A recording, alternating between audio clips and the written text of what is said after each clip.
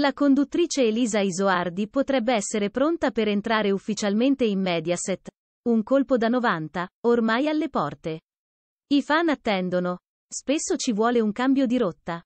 Certo, dopo anni passati in compagnia di un volto noto, a cui i fan si sono affezionati, non è facile usare il verso cambiare. Ma ogni va fatto, per rendere tutto l'ambiente più fresco, genuino e mettere quel pizzico di sale in più che spesso ci vuole. Il cambio del timone, però, non è sempre così scontato. Ci vuole anche un pizzico di coraggio. Lo stesso che gli studi, e i piani alti, di Mediaset stanno prendendo nelle ultime ore. Chi era, o è, la regina della domenica di Canale 5 fino a poco tempo fa?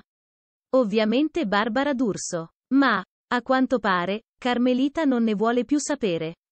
Dopo anni al timone, sembrerebbe arrivato il momento di una lunga pausa. Ha bisogno di concedersi più alla famiglia. E al suo posto chi arriva? Il grande colpo potrebbe essere quello di Elisa Isoardi. La conduttrice, dopo l'edizione dell'Isola dei Famosi, è tornata in auge. I piani alti di Mediaset potrebbero darle un programma tutto suo. Ma non è la sola in lista. Quello che ci vuole è un tandem d'attacco davvero forte, che sappia attaccare la Rai su più fronti. Ovviamente non parliamo in termini imbellici, ci mancherebbe altro. Ma in correlazione ai numeri e agli ascolti che, dall'altra parte, mette sul piatto la zia d'Italia, Mara Venier, con la sua Domenica in.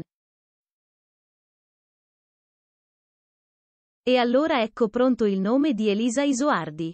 Il suo nome è uscito, ancora una volta, sul settimanale Nuovo TV, che molto spesso arriva per primo su queste notizie.